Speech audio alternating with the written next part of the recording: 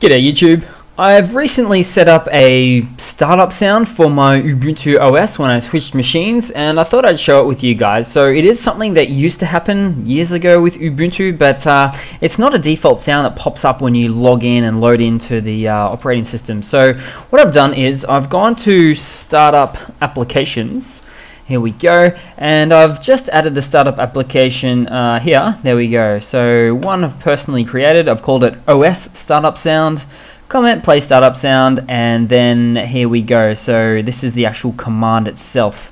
Now let's expand upon that a little bit, and let's just get just some sort of text editor to show you guys.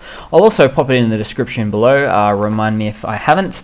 And so this is pretty much the command. So this is the address where all the sounds are, well, some of the sounds at least, on the Ubuntu operating system, and this is the desktop login sound. And since I'm here, I guess it doesn't hurt to actually show you the sound if you guys can actually hear it here. So let's go enter location, copy, whoop, and just put that in there, and great. So here's some of the sounds. It should be on the larger side.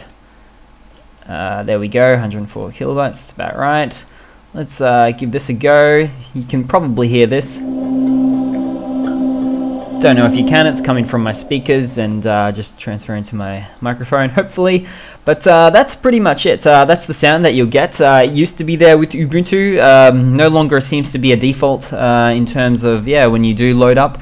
Now, you will always still get that bump, that Ubuntu sort of drum beat sound that always does come up at the login screen, but this is the actual sound when you're actually loading into the operating system itself, which is, you can of course put any sound there at all, and you'll notice that the command is actually play, which is just a bit of a, I suppose, a command that allows playing, and I suppose it doesn't hurt to do little tricky things and give this a shot here too. So let's give that a go.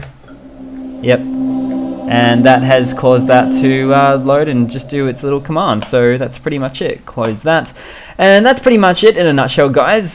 Close this off, let that go, and that is the command there. I should probably copy that again and put it in the description below. But yeah, cheers guys, hope you've enjoyed, and just a little simple Noobs Lab kind of a thing.